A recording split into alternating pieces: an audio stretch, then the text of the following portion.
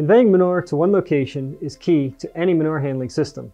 Reliable conveyance of sand-laden manure can be achieved with horizontal augers and without the addition of water.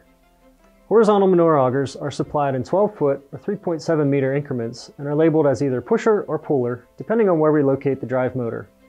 Our typical limit with one individual auger is 216 feet or 66 meters.